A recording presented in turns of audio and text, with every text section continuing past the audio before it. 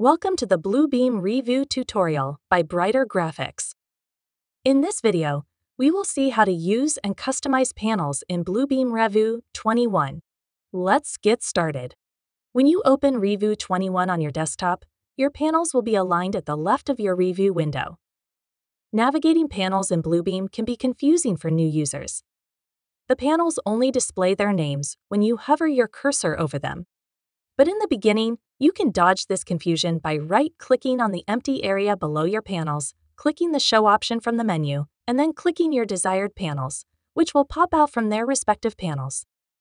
At first, most of the panel options will appear grayed out if you do not have any files opened in Revu. You can change your panel's location in the Panels bar by clicking, dragging, and releasing them anywhere in the panel bar. You can also hide panels by right-clicking on the unwanted panels and clicking the Hide option from the menu.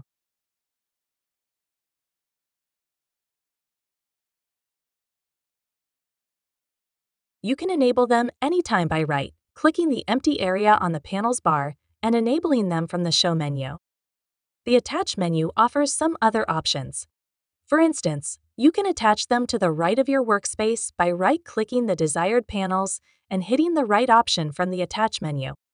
You can also resize the panel's window by clicking and dragging their borders. To send this measurement panel back to the Panels bar, right-click on the panel icon and hit the left option from the Attach menu. If you attach your panels at the bottom, they will appear under the Markups List access bar. If you select the Markups list from here and click the Markups list icon to close it, the default button will show the Markups list icon for quick access. However, if you select your Measurements panel and click its icon again to close it, the default button will start showing the Measurements panel icon for quick access. You can simply drag and drop it back to the Panels bar.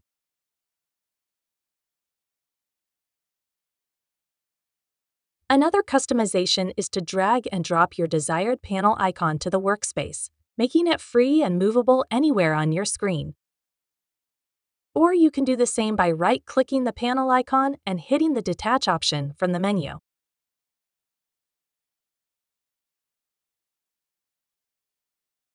Let's drag and drop it back to the Panels bar.